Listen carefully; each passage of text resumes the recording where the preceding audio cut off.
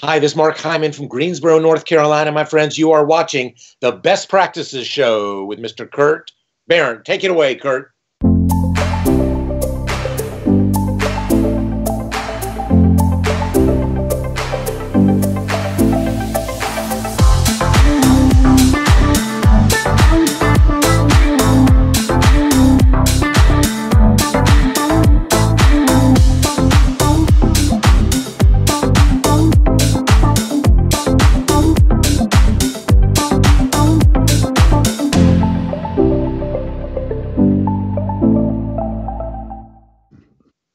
Hey guys, thanks for watching the Best Practices Show, where we take a look at the best business practices from the best dental practices all over the world.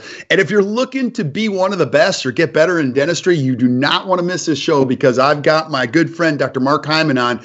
And today we're going to be talking about the 10 commandments of successful dentists. And this guy knows what he's talking about. So do me a favor, grab a pen and hit the share button. You're going to absolutely love this. Now, couple show notes. Excuse me. We are shooting this live on Facebook. So as you're watching this, if you have questions, add them to the feed and I'll dish them to the man himself and we'll get the answer straight from the master. Or if you're watching these later on, like a lot of you do, continue to add questions to the feed, because we want you guys to get the most out of this. A great thing to do too is you can share these with your team. I was talking to a dentist yesterday and she's like, oh my gosh, I shared that one episode with my team and it was a great way to describe where I wanted to go. So continue to do that. Also, keep sending us suggestions for shows. Love the shares, even the shares yesterday. We are up over 39,000 followers on Facebook. It's only been less than 2 years. We're so grateful. And over 150,000 of you listen on iTunes or have been to iTunes. And all I can say is thank you. Now, my guest today, if you have been... The only way you wouldn't know who this guy is if you've been living underneath a rock, because he is one of the premier seminar leaders in all of dentistry. He has spoken at every major dental meeting in the United States and a lot of them outside of the United States. He is just a ball of fire. I enjoy watching him speak all the time. I call him my good friend, Dr. Mark Hyman. Now, Mark, I know you are. Thousands of our viewers know exactly who you are. But if I'm a young dental student watching you and I've never heard you before, give us a little bit of your story. Kurt, hey, thanks for having me again. This is a real treat to be at the knee of the master, because you are the master. Only 39,000 followers. That's frightening. Imagine what's going to happen when you start trying hard. But friends, I'm Mark Hyman from Greensboro, North Carolina. I was born in Greensboro. I went to the University of North Carolina, Chapel Hill. I am a Tar Heel. Applied to dental school, got in, I was freshman class president, playing intramural soccer, football, basketball. Loving it. Midterms came, I forgot to study and just got slaughtered. And the first week back, spring semester, first year dental school, I quit dental school. And I was in my apartment trying to cry and nothing would come out. And the only way I could go to sleep was to say, this nightmare is over. I went to tell the dean I was going to quit. And he said, great, go on back to class. Come back at halftime and we'll sign you out. And I went slinking down the halls of the UNC School of Dentistry and ran into a young professor, Dr. Ron Strauss, who saved my life. And he said, Mark, it's okay. Being a dental student is nothing like being a dentist. Just give it another hour, give it a day and see how you do. And I had a decent morning, went back to tell the dean I wasn't going to quit, and he acted disappointed. May he rest in pieces. I had a decent day, decent next week, finished second semester, first year dental school, started that summer in clinic, caught fire, and I graduated dental school in 3.5 years. I joined American Dental Volunteers for Israel, worked for 4 months as a volunteer dentist in the Holy Land, just north of the Sea of Galilee, right at the foot of the Golan Heights. Grew a beard, grew my hair long, had a blast, played basketball with the soldiers every afternoon. My last week there was a pretty profitable trip, Kurt, because I met my wife. Awesome. Married 33 years, so that was a hoot. I came back to Chapel Hill, did a 2-year hospital residency, and then moved back to Greensboro, North Carolina, where I bought basically a 10-year-old bankrupt dental practice. I had a half part-time hygienist, 1 receptionist, 1 assistant, and I did everything wrong. And the practice did worse. And my 3rd month, I heard Miss Linda Miles speak, and that changed my life. And Linda looked at me, some pathetic character from some Oliver Twist movie. Please, sir, I have some more. I said, please, Linda, I bought this practice. I don't know what I'm doing. And she said, poor child, let's have lunch. And she listened to me whine and moan and complain and said, why don't you do this, that, this? Gave me 3 little ideas. bam, next month the practice doubled and then doubled. Then I met Kathy and John Jameson from Oklahoma. Jameson Management changed my life. They've been dear friends and inspirations. And my practice went from essentially bankrupt with 2.5 employees. By the time I left the practice last December 14th, as I sold the practice to my former student, Dr. Steve Hatcher and Dr. Sonia Sharani, and we had 17 teammates, and the practice was top 1% in the country. So when I speak, my dear friends, it's real world, use it Monday morning stuff. It's essentially don't make the same mistakes that I did. And I'm just very grateful, honored to be here. My time at the Pankey Institute changed my life, my time in Spear Education, my time with the Dale Carnegie Organization, and the privilege of the podium. I got to be your host, Kurt, in Chicago at the Chicago Midwinter a couple of years ago, and that just was a frightening experience. Watching you just set yourself on fire and run around the room and giving pearls left and right. So that's one of the unanticipated cool things, having the privilege of the podium. People said to me, Dr. Mark, why do you want to go hang with a bunch of dental people? And I'm like, the losers of dentistry don't go to seminars. They don't go to Pankey and Spear and take Dale Carnegie. That I get to hang out with men and women like you, Kurt, and Uche Odiahu and Erwin Becker and Kathy Jameson and Linda Miles and on and on. So that's been the great privilege of my life. Now I'm teaching, in case you can't notice at my T-shirt, I am now an adjunct full professor at the University of North Carolina School of Dentistry in Chapel Hill. Our dean is a 49-year-old superstar, Dean Scott DeRossi. He's got 4 new department chairmen. The school is just on fire. Recently, UNC School of Dentistry was ranked top 2 dental schools in the world. Wow. So, just makes me so proud. I'm on the admissions committee as well. And the quality of students that we have coming through is just staggering. Yeah. And it makes me so proud looking at these young men and women that are going to be our future. So it's really cool. So my students that are watching, you may wonder why I'm not teaching today, because I'm online with this madman. And I'll see you tomorrow, fellow Tar Heels. And for the rest of the men and women listening, it's my privilege and honor. And let's just have a great time. Yeah, well, it's our privilege and honor that you didn't quit. And that's an interesting part of everybody's journey. You go through these tough patches and you stick it out. And you've been an incredible leader, mentor, influence in dentistry. And the reason we're having this conversation today, as always do, I always learn something great. I'm just going to say this. If you're a dentist and you haven't seen this guy speak, you got to have, because one of the missing ingredients you're probably having is, how do I motivate or inspire the people around me? And this is your guy. So definitely go and see him. The other thing, Mark, I want to talk about now, we picked a little bit of a controversial topic here, and we're going to dig into that.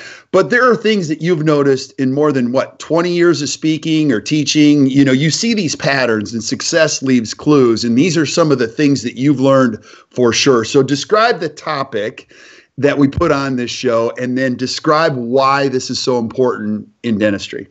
Right. Our topic that we picked was the 10 Commandments of highly successful practices. We just passed Jewish New Year's, Rosh Hashanah, and Yom Kippur, the Day of Atonement. As I describe myself, I'm a proud practicing Hebrew, a redneck Jew. There are not many of us. Lots of bagels with grits on top of them. It's not a pretty sight.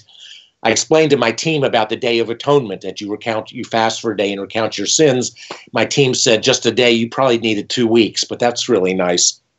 So the 10 Commandments to me are 10 experiences, 10 expressions that I learned from other men and women that I put into practice every day, that I teach at Chapel Hill, and that I have in my seminar. So the number one, one of the first of the 10 Commandments is the reason most people never accepted optimal care dentistry, Kurt. Why? Because no one ever asked. Dr. Erwin Becker taught me that. And that's what it just kills me, that I don't understand why. Is it our self-esteem? Is it a lack of knowledge, a lack of experience, a lack of verbal skills? Why, when patients are paying us good money to come in, why we don't give them the courtesy of asking, do I have your permission to tell you what I see? And when they say yes, you offering the very finest dentistry that you have to offer. Yeah. Now, would it be fair to say, Mark, that this is a turning point in most every dentist's career, is when they commit themselves to the truth and telling patients the truth and not, beating around the bush? Is it also fair to say that most dentists are never prepared to, quote unquote, not necessarily sell, but they're hoping they're just going to work on teeth, and they realize, wow, I got to communicate with patients? Would you say that's probably true or not? It's incredibly true. What I try to say to my audiences too, you think about it, you don't go to Walmart and tackle people and say, do you want your teeth done? They walked into your dental office. So doesn't that show some interest of some level of healthcare? So I have an interesting thing. I'm going through some physical therapy now after 32 years of private practice. My L4, L5 is bulged. I got a bad back, blah, blah, blah. So I'm going to my physical therapist. And of course, the medical insurance denied some of the physical therapy. And my therapist, who I love, there's two women that have been working on me. And she said, well, Dr. Mark, if the insurance isn't going to pay for it, if they may even try to switch you to Medicare, and we're not a Medicare office, so you'll have to go somewhere else. And I was like, well, who told you money was an issue? I love coming here. I'm used to coming here. I've been coming here for almost 11 months getting my back worked on. And if the insurance stops paying, you've assumed that I'm going to go to another practitioner. I never said that. Right. So our physician colleagues, lovingly, they've already bent over and taken it. They've already given up. They're no longer doctors in a relationship with their patients. They're providers of a commodity. And in dentistry, we don't have to play that game. Yeah. So I just wanted to say to this woman, you don't know me. You don't know where I came from. You don't know what I value. All I want to do is get healthy. I got money. Mm-hmm. So who told you money was going to make me go somewhere else? It's just, it was mind-boggling to me and infuriating to me. Yeah. Now, this whole thing, this turning point in your career is a cultural thing, too. It's not just on the dentist. I mean, you got to teach everybody else around you to value what you do and ask patients if they want optimal care. It's the truest thing. I will say to folks, when we had treatment coordinators, Jameson Management convinced me to put my number one producing hygienist as my treatment coordinator years ago. And I was like, I don't want to do it. What's going to happen to my hygiene department? Look at all this production that she's getting chairside. For 6 weeks in that position, she added, I think, $80-some thousand to my schedule, just sitting down, having the time to talk to patients. So the team's got to buy in. If you have a treatment coordinator that doesn't believe in your work, that doesn't believe in the value of your work, if you have a treatment coordinator that's never made a purchase of more than $5,000, it's going to be almost impossible for them to present a $30,000, $40,000, $50,000 treatment plan. So please consider that. Some people say, well, I'm going to get the lowest paid employee to be my treatment coordinator. I don't think so. We had Elena Berenger-Ivy, who was my star valedictorian of her high school, summa cum laude, UNC Chapel Hill, got married, didn't work out, went back to hygiene school, number one in her hygiene class, was my number one producing hygienist. That's who Jameson had me make my treatment coordinator. And I'm like, is that a good idea? Made me millions of dollars because she was brilliant and articulate and verbal and confident and loved me and trusted me and was part of my family. And she would sit down and look you in the eye, Kurt, and say, you got 20 teeth that look fantastic. I see dramatic changes in 8 of them, Kurt. Your investment's going to be $14,900. When would you like to get started? Mm-hmm. She was just on fire. So that was a real treat. And I had a series from her. I went to another hygienist who was a star, Lauren Gardner. And when she had a baby and went on maternity leave, I put my number one dental assistant, Tina Calloway, who was my lead dental assistant for 19 years. And I was like, that doesn't make sense. You're taking my number one hygienist and my number one assistant. And Jameson was like, trust me. Tina had only worked chairside with me for 19 years. And she could say, I've seen him do this for decades. He's my dentist. He's my mama's dentist, my grandchildren. It was an amazing thing. So to offer the optimal care, first you got to have it on the shelf. Pankey and Spear and Dawson talk about that. If you don't have the knowledge, you can't offer it. So that's a piece of this puzzle. To me, I said, for our young docs that are watching, I set a continuing education goal of doing 100 hours of continuing education every year. I got my fellowship at the Academy of General Dentistry, my mastership at the Academy of General Dentistry. I didn't want to take all those courses, but it made me a better dentist because I saw things that I'd never seen. I took a 6-month smile course. I took an Invisalign course. I did about a dozen cases of both. Kurt, you know what I learned about ortho? What? Ortho is hard. And it's not predictable. And for me, not being very smart and being a needy puppy, that's where I loved CAD-CAM dentistry. I was a CERAC user for 21 years. Their patient comes in with a problem. I hit them with my DigiDoc intraoral camera. There's a picture there before, during, after, bam. Mill the unit, try it in, cement it, the after photo, you print it out. That's a business card, and you're done. So that fulfilled my temperament. So that's 10 commandment number 1. Awesome. Most of your patients haven't said yes if you haven't even bothered to offer it to them. And if you do, you'll be amazed what happens. Totally agree. Amen, brother. What's commandment number 2? Commandment number 2 is the fact that people will buy what they value. They will buy what they want, not necessarily what they need. Okay, now we've heard that forever. We've heard that forever, but give us some context and some things that would make us see or hear that differently. People buy what they value, they buy what they want, not necessarily what they need. I had an Acura. My first adult car was an Acura Legend. I loved that car. And my wife sold it to my brother-in-law without my permission. And I'm like, what just happened? He'd been overseas working in Europe for 4 years, came back, needed a car. My wife sold him my car. I'm like, I love that car. So I had jeans and a T-shirt on. I went to the local Acura dealership with a check in my back pocket because I got money. Mm-hmm. And the first thing they did was pop open the hood and start explaining the cubic centimeter and the engine and the woofer and tweeter and stuff. I know nothing about it. And I'm embarrassed. And they so humiliated me, I left. I went by the Cadillac dealership. And they were worse, and I left there. Finally, I go to the Toyota dealership. I felt like Julia Roberts in Pretty Woman. I have money. Nobody will take my money. The clerk came out. Now, this is back in the 90s. I said, sir, how can I help you? I said, I need a car. No one will sell me a car. He said, how can I help you? I said, I have 3 young kids. I want 3 shoulder straps in the back. And at the time, your CD players were always put in the trunk of your car. I said, I'd like to have a CD player in the car that I don't have to go into the trunk to put on music. He said, sir, here's an Avalon. It's got 3 shoulder straps in the back. It's got a 6 CD changer in the front of the car, in the dashboard. I said, I'll take it. He said, don't you want to test drive it? I said, you're not listening to me. I'll drive it if you insist. This looks fine. I know nothing about cars. You put the key in and it works. I'm happy. So I actually spent $10,000 less than I intended to just because they were so rude to me. Mm-hmm. So you don't know what I value and where I come from. So not to have the audacity to ask, to give permission to ask, Kurt, how healthy do you want to get? And how soon do you want to get there? Yeah. It's amazing what you can learn just by asking a question, right? It's flabbergasting to me. And that's one reason I love teaching my students. They very humbly have said my class is one of the best or the best they had in their entire 4 years at UNC. And it's because we talk about real world private practice Monday morning stuff. And we go through cases, single tooth, 2 teeth, 4 teeth, half arch, full mouth rehab. And we work through verbal skills of how do you get to yes and how do you outlisten the competition. And it's been mesmerizing. Part of it is sad to me when I realize how much time I wasted in practice because I hadn't learned this. But the other part of it is maybe I wasn't ready to hear it yet. Mm-hmm. I had to get busy doing a whole lot of single tooth dentistry. Then I started going to Pankey January 1990, and I went every January for 6 Januaries till I finished the curriculum. Then I got to teach at Pankey. I got to go to Spear Education and go through that curriculum, which was just amazing.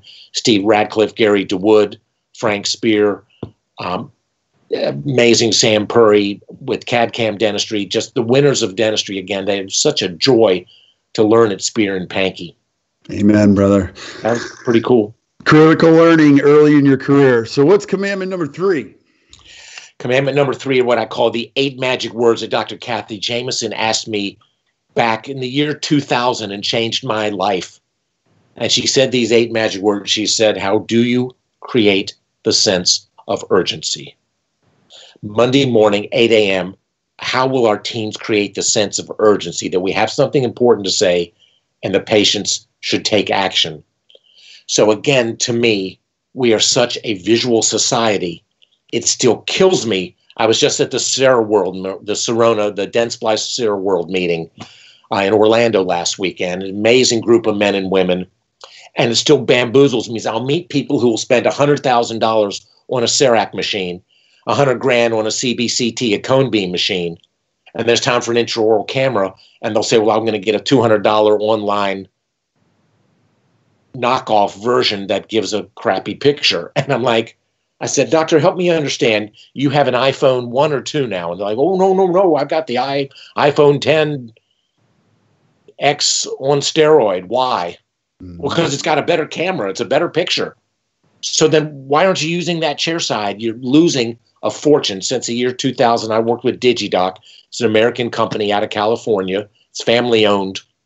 We had 8 operatories, Kurt. We had 8 intraoral cameras. We took pictures, every patient, every procedure, before, during, and after. If I could tell one thing to your audience that transformed my career, It's a picture on every patient for every procedure, before, during, after ball game.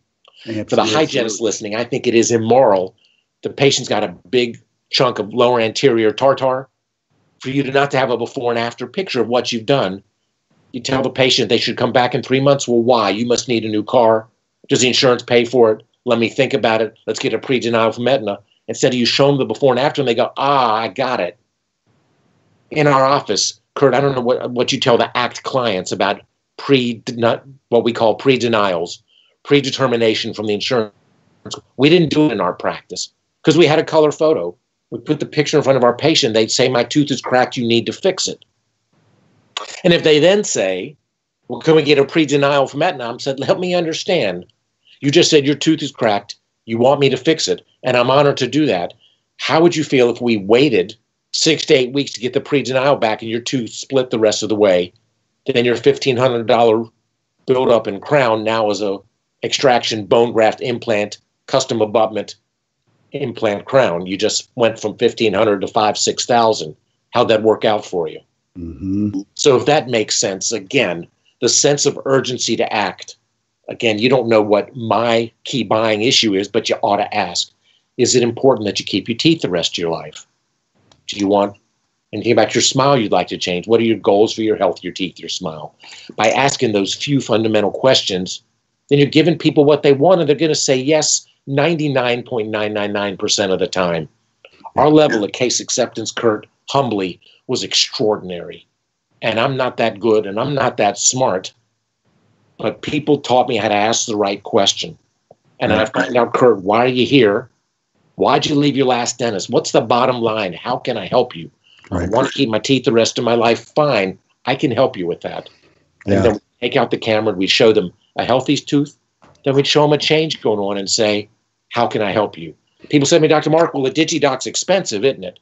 Over a year's time, if you work 200 days a year, it's going to cost you $21 a day. Can I slam guarantee you're going to add $1,000 a day? People say to me, okay, Dr. Mark, I want to buy a cone beam and a CEREC, but I don't have the money. What should I do? They get a DigiDoc, use it every day on every patient. For 6 months, there's $100,000 you just added, not even trying. Yeah, absolutely. Talking is the least effective form of communication in the world now. And I don't know how you could do it without photos anymore, because we all think in images. The other thing you said about urgency is just one of the principles of influence. Restaurants use it. Heck, if you order plane tickets online, Expedia uses it. There's 2 fares left at this price. And you're like, it really gets people to take action. When I want something and somebody says there's only 1 table left, I'm all over it. But if they say, hey, look, we got plenty of tables, I'm not going to take any action. So it's got to be done authentically. But at the same token, I totally agree. You know, I would start with images and learn what patients want. It makes a huge impact. I bought 4 different versions of the DigiDoc. I paid for them. It made me a bloody fortune. God forbid you get involved in litigation. That happened to me once in my career. It was humiliating. It took 5 years to settle this case. The number one thing that saved me is I had before, during, and after photos. Mm-hmm. Brilliant. And a patient who said, I want veneers, and had circumferential decay, class 5, wrapped around the tooth. And I said, you can't have veneers, but I want them. But I can't leave half the cavity. Right. Finally, she agreed to treatment, and I did the crowns, and then she got mad at me and went somewhere else and asked someone, how are my veneers? And they said, they're not veneers, and she sued me. It was humiliating, Kurt, but because I had my photos, that saved me. Yeah. So young docs, before you get the confidence and the experience after you spend time at Pankey or at Spear, and you get your FAGD, MAGD with Academy of General Dentistry, the camera, the photos will bail you out till you build a better repertoire, a better rap with your patients. Awesome. Awesome. Love it. What's commandment number 4?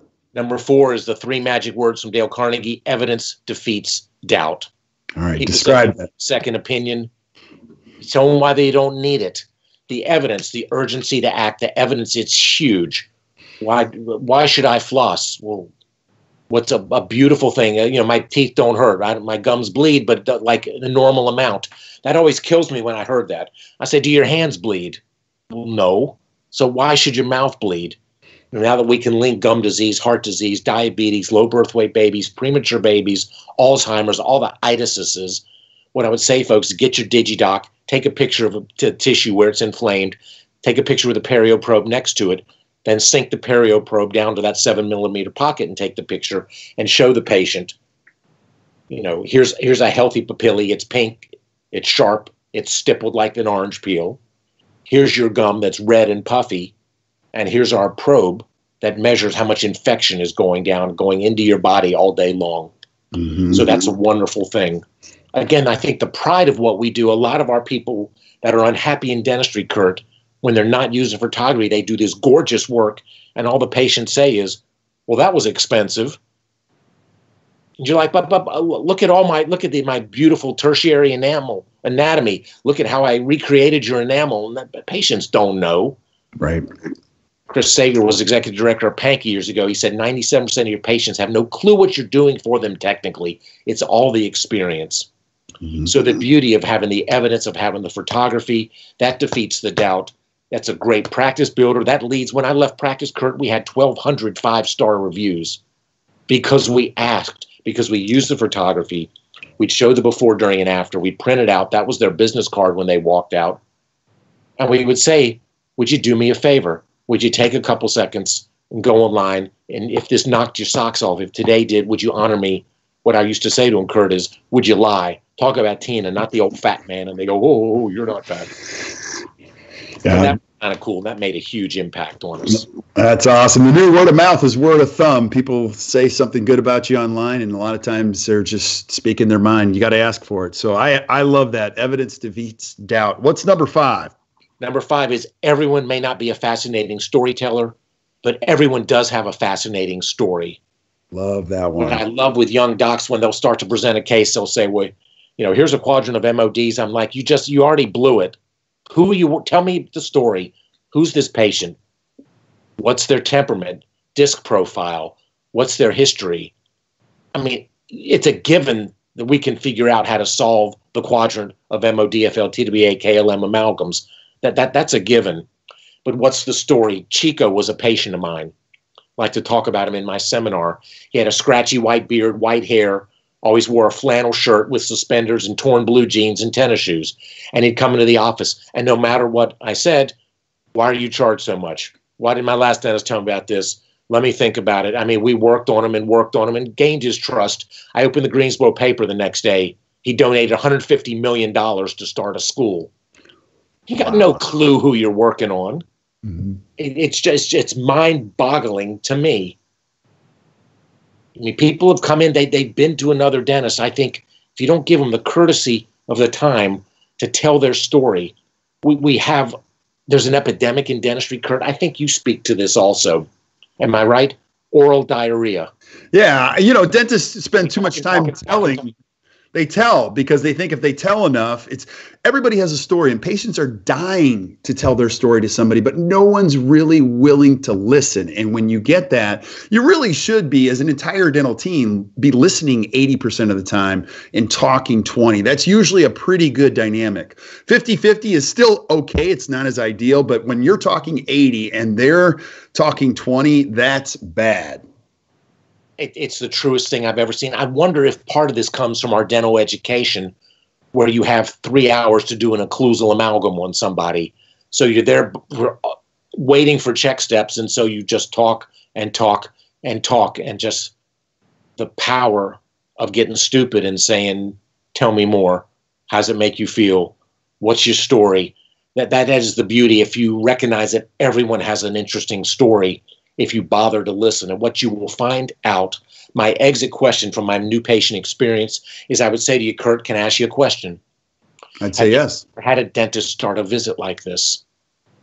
The answer would be no. 100% of the time, I've never had a doctor sit down and talk to me like this. Mm-hmm. So how come a dumb redneck Jew like me can end up with a practice that got a 99% case acceptance when I'm not that smart and not that good? Because we give people that courtesy of listening to them and just asking good questions and leading them on. Tell me more. How does it make you feel? What'd your last dentist tell you? What are your goals for your health, your teeth, your smile? Who else is a decision maker here? You just keep asking, and great things happen.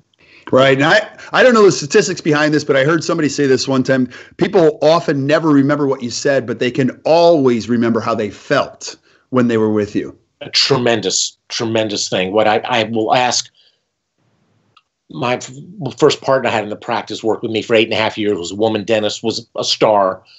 And we just grew apart and chose to practice separately. But she was 4'11" and wearing scrubs. It looked like somebody left their middle schooler at the office. And my wife's a nurse. She led an uprising at New York Hospital. She didn't want to wear those little white hats that the nurses used to wear, which I thought were kind of cute. But she said the nurses should be known by what they do and not by what they wear. For the women doctors listening to this, you absolutely should be known by what you do and your knowledge, not by what you wear. However, Dr. Kathy Jameson had my partner put on a nice blouse, dark slacks, nice shoes, and a white jacket monogram with her name. Her level of case acceptance skyrocketed. So I want you to think about that. Look at my young doctors. They always introduce themselves. Hi, I'm Dr. Smith. And I know you can't wait to call yourself doctor. But if you want to, it's on your monogrammed on your white jacket. I would always go in and say, hey, I'm Mark. Welcome home. Mm-hmm. I'd go out in the reception room and shake their hand. And they was like, wow, you're the doctor. I'm like, yeah, welcome home. We're going to take good care of you. Bam. It's awesome. They said yes to me, and I haven't even examined them. And you're setting yourself apart completely. You know what? Nobody does that because you're so busy being busy instead of recognizing this is sacred time for that new patient experience. So that's pretty cool. Amen. Hey, I'm just going to stop for a second and just tell anybody this is pure gold. So I would be taking notes if I were you, because I certainly am. What's commandment number 6? Number 6 is from Brother Ken Blanchard, who said, people don't want to take risks because they don't want to look bad. Okay, explain that one. Well, the big part of that to me is with case acceptance, you recognize, well, someone has $1,000 of dental insurance, which was what they had in 1970, adjusted to inflation. They got about $200 of dental insurance, but they won't ask for a treatment plan that exceeds what the benefit will pay, which is crazy. And I don't want people to put down others' dental insurance, but I want you to compliment. And I think we as a profession need to stop calling it insurance, because it's not. It's a dental coupon. It's a copay. Mm-hmm. So why don't we just say, I'm thrilled you have a restricted dental benefit. You have your dental coupon that pays $1,000 a year. I'm thrilled you have it. It has nothing to do with optimal care. It has nothing to do with comprehensive care. It has nothing to do with your goals for your health, your teeth, and your smile. So help me understand, Kurt. Do you want me to limit what I offer you based on the arbitrary limits of your dental insurance? No way. Say yes, I'll say it's absolutely cool. My experience with a physical therapist, I just wanted to scream. I'm like, I want my back to stop hurting. I have money. Well, the insurance may not pay. Who told you that was a factor for me? But our physician buds have just given that up.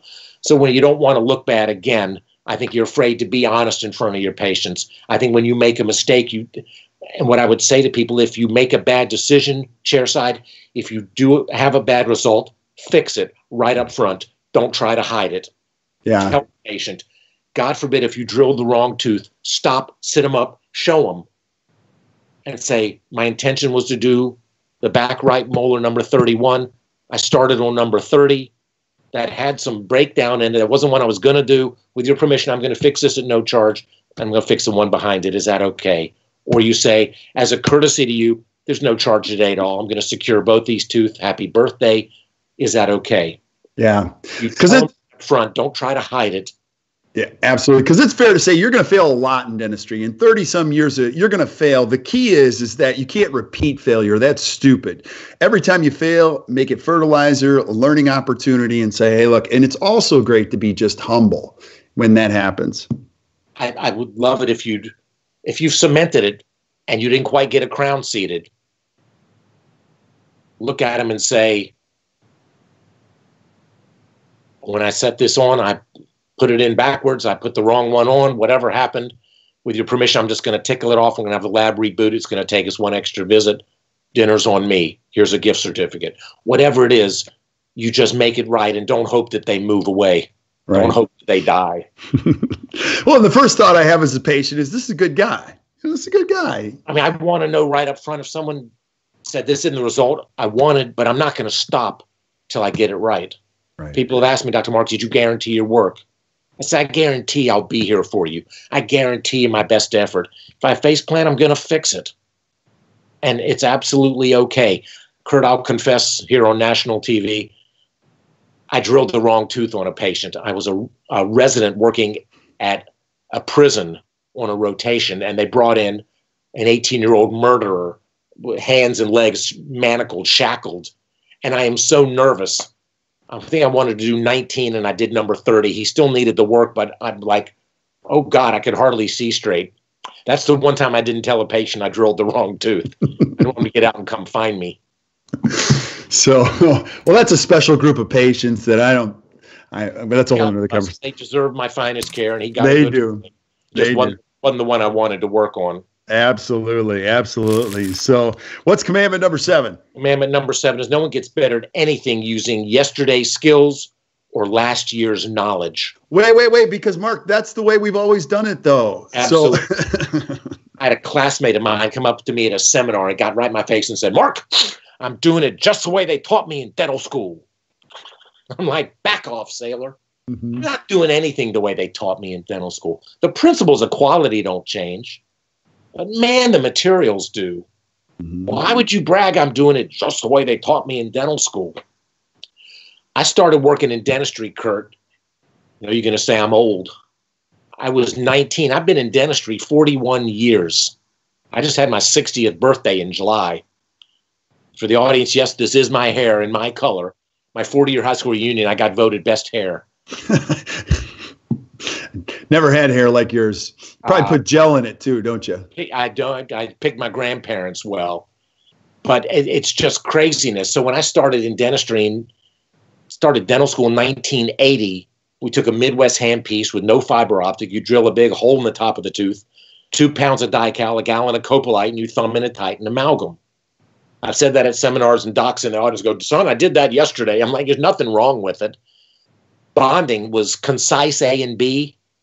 There was no acid etch. If you tried to acid etch and you got acid etch on the dentin, that meant go to endo. Mm. If you etched the dentin, that meant your tooth was going to need a root canal. Braces were train tracks. Implants were malpractice. And it was so much better than dentistry used to be. And then you flash forward. So I was a CEREC 2 user, then 3D, then AC, then the Omnicam.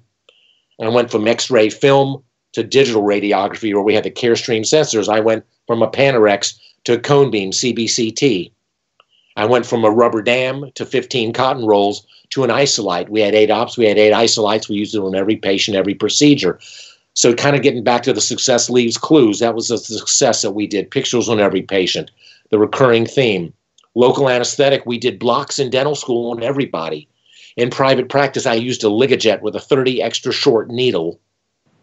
We would buffer our local with the Onset, O-N-S-E-T, the On Pharma is the company. Have you interviewed Mick Falkel yet? No, I know Mick. He's a great guy. I want you to get Mick on the show. Using buffering of the local anesthetic. Basically, gang, we're injecting lemon juice. You think you're giving a gentle injection, and it burns because the pH, the acidity of local anesthetic, of lidocaine, is 3.5. It's an acid, just like lemon juice. So you buffer, and the pH of your lidocaine becomes 7.4, same as water. Statistics say it takes 67% after 15 minutes, your mandibular blocks are effective. If you buffer at the 2-minute mark, you're at 71%. At the 8-minute mark, you're at 100. That one thing can save everybody listening an hour a day. That's awesome. People say, well, Dr. Mark, how much does it cost? Well, it's $2 a patient. Well, how do I charge that? I'm like, don't be a bigger dork than me. Mm-hmm. Give them the $2 to get an extra hour a day. What do you charge per hour? Times 200 days a year. It's $100,000 a year increase, not even trying. Amen, brother. Amen. Love it. Love it. What's commandment number 8? Number 8 is continue education without action is just entertainment. Ooh. For the men and women listening, if you haven't seen Kurt Barrett live, I mean, you haven't seen Shakespeare the way it was made to be performed. You haven't seen this man go nuts. He's an incredible inspiration. The combination of Kurt Barrett, Kerry Weber, Uche Odiahu. These are the young stars of dentistry that just make me so proud to go to seminars and see them thundering away in front of a full house. It just really touches me. And I try to use a lot of enthusiasm and passion and humor when I speak. And people say, Dr. Mark, that was great. The best thing I've ever heard. And I'm like, well, so what are you going to do Monday? I'm going to think about it. And in 30 days, I may get a camera. And in a year, I'm like, no, you already lost. By the same token, Kurt, I know your audience is not taking notes at your seminar if I can keep up with you. And you got 5 pages of notes and say, okay, I'm going to do all 5 pages of these changes Monday morning, right? And the answer is no, you're not. You'll die. I'll say pick the one thing, pick the single signature thing. Meet with your team, bring in turkey sandwiches, meet every day that next week at lunchtime, and keep reading over the notes and keep prioritizing and see what's going to work. Another thing I would say is you get the camera, you start taking the picture before, during, after. Totally agree. I think one of the best investments you can do is, like, some people go to Spear, they go to great courses. One of the best insurance policies to make sure that information sticks is to schedule a team meeting right after the course. So most of the information is going to go away in 72 hours, and team members already know this. When Dr. Mark Hyman comes home from a course, and on Monday, he's on fire, all the team members look at him and go, okay, nobody talk to him. Don't make eye contact. He will be back to normal on Wednesday. Now that big investment you just made on Friday and Thursday, that's wasted. So I think you got to have time. There are going to be courses that are great, some of them not so great, but at least you got 5 pages of notes and you could pick a couple things and put them into action right away on Monday or Tuesday. So 2 quick thoughts. That's the reason you take your team to meetings as well. Absolutely. You come home with your hair on fire. Sorry, Kurt. You come home all fired up, and the team goes, well, just leave him alone. He'll calm down. My team used to say that when I'd go to Pankey. Just give him a couple days. He'll calm back down. He'll be back down to earth. So I took my team to the Hyman in Atlanta, Georgia. It's one of the greatest dental meetings in the world. Kurt, you'll be in there next March, and I'll be in the room right next to you, so I can't wait. P.S. I'm bringing about 50 of the UNC fourth-year dental students down with me. I'm renting a bus and bringing over half of the senior class with me. I challenge other dental schools to match us. That is awesome. Hey, but what if I'm a dentist? I'm sure you heard, hey, Mark, I don't want to bring my team to all these courses. You know, what if I fly them to Hyman? You know, I pay for all these people. I pay for their hotels. That's a lot of money. What if I pay all this money and what if they leave? Well, then you gave them the gift of education that they'll take to their next office. And maybe the new employee that you got had a similar boss that was of abundance instead of scarcity. Right. So I took my team once to a Larry Rosenthal hands-on provisional course. Larry was the god of New York dentistry during his day and still is a sensational thought leader and clinician. And as my 3 dental assistants started to walk in, Larry was like, I'm sorry, this is a doctor-only course. And I said, trust me, watch my guys. My 3 dental assistants went and they kicked the doctor's butt carving the provisionals. I was so proud of them. But that's the investment I would make in my team. Every woman on my team took a Dale Carnegie course. I mean, why would you study material titled How to Win Friends and Influence People? Right. How to Stop Worrying and Control Your Stress. So we'd bring in my Carnegie coach, Mr. Nigel Alston from Winston-Salem, North Carolina, every summer for a Carnegie update. So if all of my team went to Hyman, I took them all to the ADA in San Francisco. We took them to the Excellence in Dentistry meeting in Destin, Florida. We took them to the state meeting at Myrtle Beach, South Carolina, the North Carolina meeting in South Carolina. I mean, we had a dream trip every year that we would go to. I took them to Vegas for the Discus Dental meeting back in the day when Discus had it going on before they got bought by Philips. And we would have a CE day. We would meet 2 half-day Fridays where the team would come in and everything we made that day went into the kitty. So we would travel big time to these meetings. We'd get picked up by a limousine. I would put 6 people in one room. They'd have nice hotel rooms. We'd go out to 5-star restaurants and we would do it up. Mm-hmm. And then what would they talk about to my patients the next month? Look what Dr. Mark did. He flew us to San Francisco to learn all this new stuff. Yep. So it paid me back 100-fold. The other piece of that, Kurt, as I think you say in your seminars, the statistics say if you lose 1 teammate a year, it's cost you a full year's salary. $30,000, $40,000, $50,000 loss per year times 10 years. You kidding me? Right. Yeah. So to make that investment, that small investment, and then the team stays, my lead receptionist, Mary Catherine Ward. I worked for her for 25 years. Tina Calloway, my CDA, 19 years. 3 of my hygienists were with me, 14, 15 years. That was one of the great gifts of my practice career, is their love and loyalty to me. Amen. And I was telling a young dentist this yesterday. People don't quit practices. They quit people. No one has ever quit a dental practice. They quit a person. They quit a dentist. So just be the dentist that nobody wants to quit on. Also, too, Mark, when you make an investment, you're making a statement. You're like, I care about these people.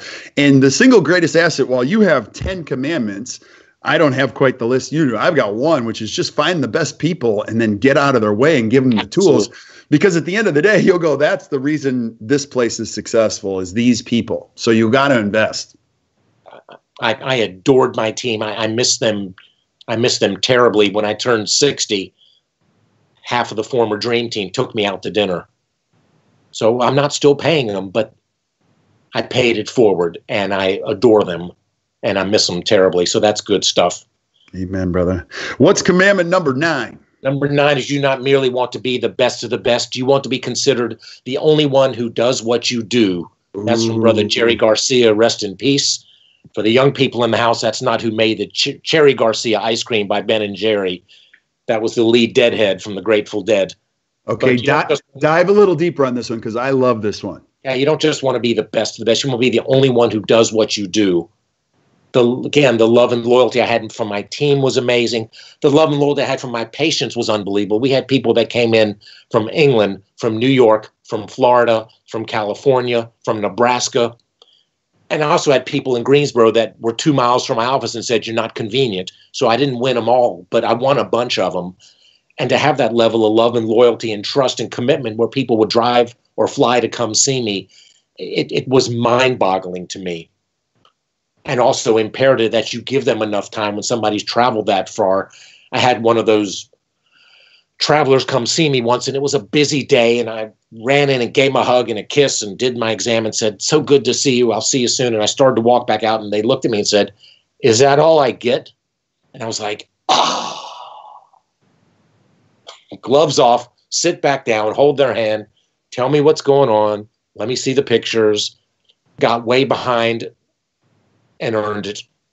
So, to become the only one who does what you do, part of it means that you let go of your limiting beliefs. You let go of what you know is how you were trained, and you turn to men and women like Kurt Barrett or Kerry Weber or Uche Odiahu or Frank Spear or the young giants of dentistry to say, teach me more, show me a new way. I'm already good. Let me get better. Right. And a big part of this also, too, Mark, I would imagine, is you got to be the best you. Don't try to be those people. I see a lot of people come back and try to emulate an instructor. You got to be you in this whole process. Funny, when I've done some speaker training for some young speakers, and they'll tell some of my jokes, and I'm like, first, if you're not funny, don't try to be funny. And don't try to be Kurt. Don't try to be Mark or Uche. Be yourself. Find your unique proposition. Tell your story. There was a young doc on the speaking circuit that was about to speak at a major meeting at one of the little 20-minute quick like TED Talk things. And I was backstage with him, and he was apoplectic and on oxygen and about to die. And I just said, help me understand this. In this entire building, there's only one person that's qualified to give the talk you're about to give, because that's you. Because no one can tell your story like you can. So just take a deep breath, get out there, tell your story. I promise you it's going to be unique. And he very humbly went out, knocked it out of the park, and was hugging and kissing and jumping all over me. And I was very touched by that, because he's a rising star. And, people took care of me and put a lot of their time and faith in me for my speaking. Taking the Dale Carnegie training, I took the How to Win Friends, Influence People, the 8-week Carnegie course. Then I did the 2-day HIP, High Impact Presentation course, where they videotape you doing 8 3-minute talks. If anyone's looking to get into the speaking world or just be a better communicator, when I did my first seminar, I stunk. I stood behind the podium and held on for dear life and read my notes word for word like everyone else. And then I took the Carnegie training and got outside myself and became whatever I am now. Yeah. So, Kurt, I would love to see a video of you when you first started compared to now. I bet it's It's frightening. Well, I would say I did do the Dale Carnegie course, and then I actually do have a video of the first lecture I did, but everyone left at the break, and I just kept talking. I thought if I would leave at the break, no one would notice, but it was empty at the end of the day. It was a disaster, but you can't stay there. You got to start somewhere. Well, you can either quit or you can grow, and I'm so proud of you and what you've done. Well, I appreciate it, brother. And then, as it comes to dentistry or anything, or even presenting, you realize that the presentation isn't up here and it's not on a laptop. It's out there in the hearts of the people that you're serving. So that's a key term. Now, what's commandment number 10? Commandment number 10, this was on Facebook, so it must be true, when I did a webinar for Jameson, and they quoted me saying, when I stopped telling people what they needed and started listening to what they wanted, everything changed. Love that. Now, I've heard you say this. I out-listened the competition. Yes. Go into that.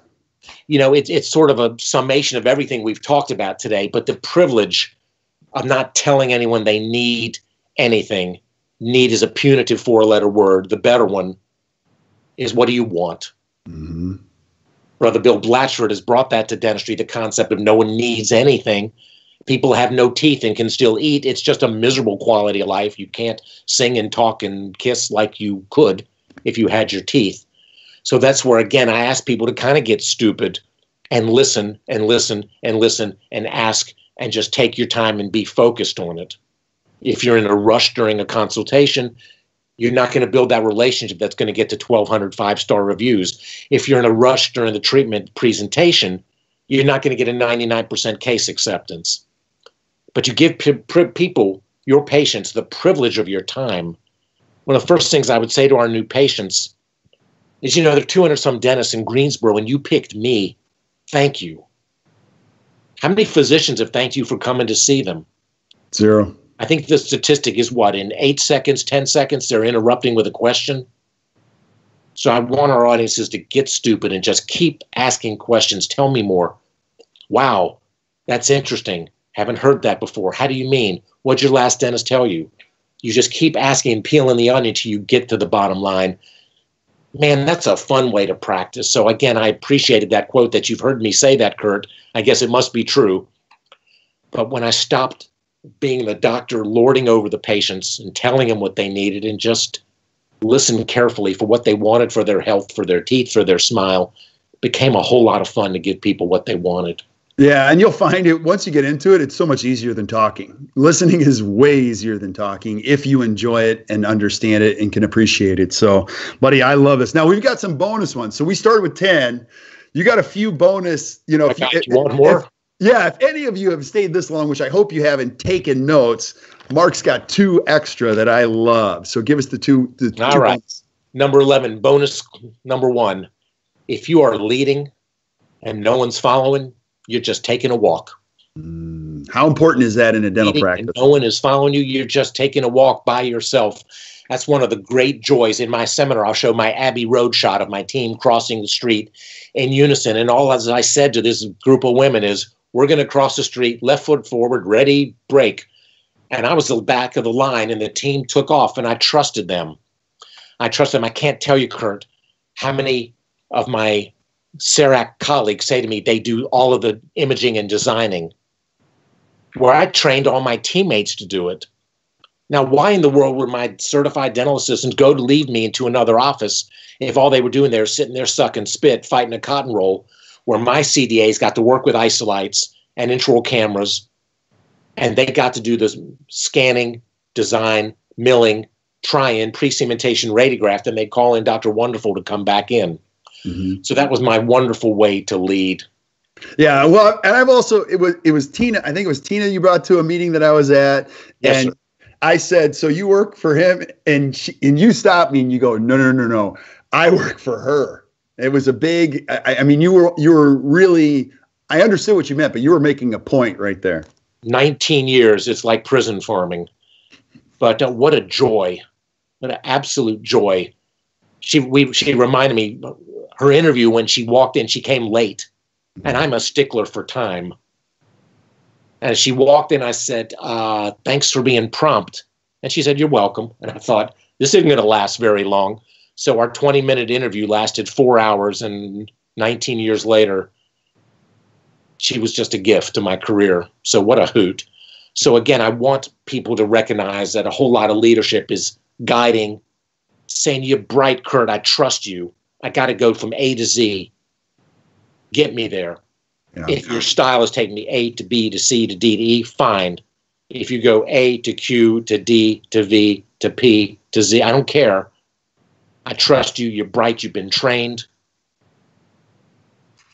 It's such a liberating thing. And again, it's one reason we have the level, I think, of love and loyalty and trust for my team is because I trained them well. One of the crimes we have in dentistry is we invest in equipment and we don't have training for it. Right. Absolutely. People often complain, well, I can't find great people out there. You don't understand. It's not that easy to lead. And I always say to a dentist, no, you need to understand, like, finding great people requires that you become a great leader. And Kenny Chesney, I think he's got this song, it's Build a Better Boat. Life is busy. It's crazy. Like, build a boat that people want to be on, that they enjoy the party that you're throwing on the boat. What's interesting, when I show a picture of my dream team, I'll point out every single woman in that picture used to work for another dentist, and then I got them. So this was one of the highest performing teams in the United States. And my colleagues all had them and blew it. For some reason, they let them go. They fired them. They didn't fulfill them. They embarrassed them, whatever it was. And all I can say to them is thank you, because I got the gift of working with these folks. My first dental assistant I had, Susan Moshier, worked with me 8.5 years. She was #1 in her dental assisting class. When I got to practice, all she was doing was suck and spit. And I was like, you ever made a provisional? Nope. Would you like to learn how? Yep. Bam. That took care of that. Tremendous talent. So why wouldn't we give that gift, that compliment to our teammates and letting them use their ability to the nth degree and free us to be the CEO, to do doctor-only CEO stuff? It's fantastic. What's bonus number 2? Number 12 and bonus number 2 is the expression, which I do love, is as you hesitate to make some of these decisions, I hope everybody will repeat this mantra. What is the worst thing that could happen if you ask? So one of the coolest things for me, 10 years ago, I turned 50. In my seminars, I'll talk about my baseball hero when I was a kid was Bob Gibson, was an all-star pitcher for St. Louis. And the first baseball game I saw was actually 50 years ago, perhaps today, watching with my grandfather, Sam. And it's a little black and white TV, and I saw Bob Gibson pitch the first game of the '68 World Series. And he struck out 17 Detroit Tigers, all-time World Series record. And Pop and I are jumping up and down and going nuts watching Bob Gibson. That's the day I fell in love with baseball, became a Bob Gibson stalker. And then you flash forward when I was married early in private practice, my brother-in-law suggested we go buy baseball cards. And I kind of gotten away from baseball. I think the money's ruined it.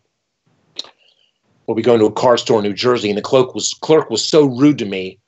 I said, do you have any Bob Gibson baseball cards? And he just blew me off. And I found one, and I ran him and said, sir, I found a Gibson card. How much is it?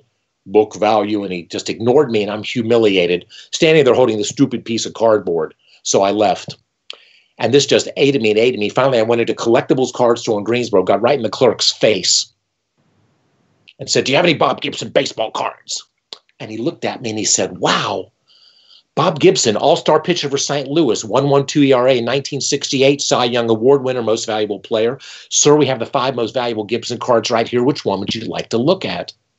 And I said, all of them. The place went nuts. Women and children are diving for cover. Balloons are dropping. The band is playing. Bought 17 Bob Gibson baseball cards right there. Biggest sale he ever made in his life. And you think about the guy in New Jersey when the manager that day said, how was business? Business stinks. Nobody's buying cards. And the manager in collectibles the end of that day saying, I had the biggest sale of my life. What was the difference?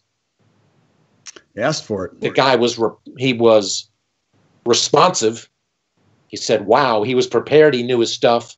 And then he asked me, which one would you like to look at? So when I turned 50, my wife took me to Chicago with my best friend and his wife to have dinner with Bob Gibson.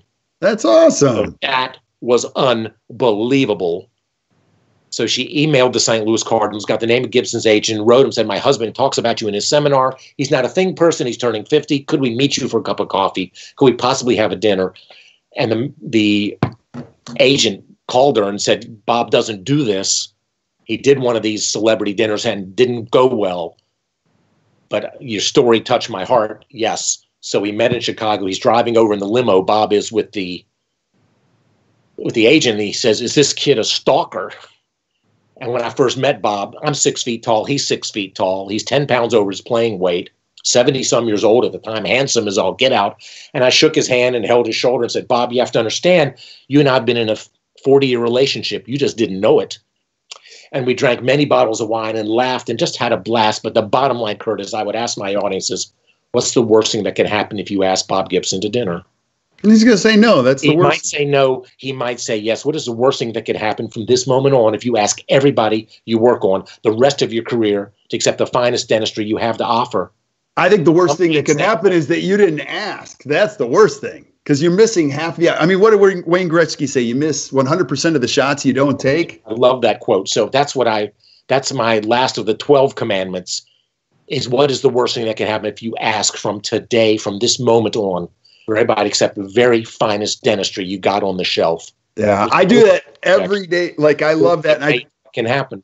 Yeah, I try to teach my kids that. We go to like even a California pizza kitchen where we'll go and I'll go, I want that table right there. And my kids are like, oh my gosh, that section is all shut down. I go, no, that one right in the corner. Because if I don't ask for it, they're going to put us right here in front of the door and off every single time. The lady will go, just give me a second. And she'll set it up and we get our own little private table back in the corner. You don't get it if you don't ask for it. Well, again, and so if you don't get it, you're still going to have pizza and it's going to be okay. It will be okay. You're going to resent in your gut because you knew that one sentence could have got you what you really wanted. Amen, brother. Now, we just got a question a little bit ago from our good friend Deepak, who's just a very thoughtful viewer. He said, do you have a process in place for taking a younger, new, high-potential employee and helping them become outstanding like the hygienist you referenced at the beginning? So great question, Deepak. Appreciate that. The process was absolutely, we were working with Jameson Management, their consultant, their hygiene consultant, Drew Halverson, did one-on-one coaching. We had verbal skills. She took Dale Carnegie. We had every morning we had our morning huddle. Every week I would have lunch. Like the first Monday of a week, I'd have lunch with the assistants. Next Monday, the hygienist. Third Monday, the business team. The fourth Monday, 2-hour team meeting. Twice a year, we'd have an offsite team meeting, all hands on deck. So we did a lot of training. We practiced verbal skills. We'd practice at lunchtime. Working with Patterson or Shine or Benco, whoever you work with, they're glad to help train folks on using Cavitrons, using the different technologies that we have for the hygienist. So I think, well, interesting piece, Kurt, and I haven't thought about this in a while. One of my teammates said, remember when you hired me, you paid me to come in for a day and just watch. And I was like, oh, I forgot that I did that. Because normally you have a hole in the hygiene schedule and you say, well, get a fill-in hygienist and just go clean some teeth. And I would say, no, you come in for a day and spend a day with us and listen to our verbal skills and watch how we do things and see our sterilization and how we get comfortable financials with Care Credit. A couple years ago, we put $400,000 on Care Credit. Just offer it to everybody instead of choose who we think needs it. But she reminded me that, and I forgot about it. And I haven't talked about that in a while. Mm-hmm. But we're so busy being busy. Look at the benefit to saying, okay, you've been here. I had a fill-in hygienist once who called me with the patient and said, well, I fussed at him really good. I'm like, you fussed at my patient? You're so fired, get out of here. You don't yell at my people. It's not what we're about here. Right. To shame people into accepting treatment. You need to floss. You think that works? Mm-mm. So that's a neat thing. I hope that answered the question. Is the systems, you have to have a written staff manual. And we also would do a performance review, 30, 60, 90 days. Everybody's hired. We call it for an introductory period, not a probationary period, which I think is punitive. And we had a list that we'd go through where I would celebrate with a check plus for things they were knocking out of the park. And where there were areas to grow, I would put a smiley face, not a minus. Right. And I didn't believe in no, we believed in not yet. And so it worked often. Yeah. The biggest problem for most team members is they're not given a clear line of sight in how they can succeed in a role. So Mark, I think you're absolutely correct. You got to create all that. Also, too, I mean, you and I could sit down and come up with a list. I got a ton of great treatment coordinators that were hygienists. Yeah. And I have doctors fly their hygienists to these offices. They come back after one day and they go, that place is amazing. And now they can see something that you couldn't show them, and they can bring back those blessings to your office because that other office has worked hard at this. So you got to think outside of the box in this respect. There's so many great resources out there. So it's good stuff, buddy. I am so grateful to always have you on. I'm telling you guys, it's always fun. I've got a whole checklist of things now that I'm going to add to my repertoire and tell young dentists. And I hope you guys were taking notes too. This was absolute gold, like really high quality stuff. So Mark, I'm so grateful. We're going to have you back for so many other things. There are so many other things that I want to cover. So stick around while we say goodbye to everybody else. But thank you guys for watching the Best Practices Show. And if you enjoyed today, which I know you did, just do us a favor, hit the share button, share it with your friends, share it with your colleagues, other people that are even considering being a dentist, and say, follow these commandments. Keep sending us suggestions for shows of things that you want to see from Mark or anybody else. And I'll get Mark back and we'll ask him some tough questions. What's that? If anybody, my website is Dr. Mark Speaks. www.drdmarkspeaks.com. If anybody wants to call me, email me, check in, anything I can do for anybody, I would be honored. Give me your cell phone number. You give me your cell phone number, don't you? And 336-456-6728. Text me, call me. My wife doesn't like that I give it out, but too bad. People went to bat for me, so I have the privilege of sitting here on Best Practices. Any way I can help you, Kurt. You're the man. No, you're the man. And we're going to put his website in the link here so you can click on the link. If you haven't had him speak to your study club, this is your guy.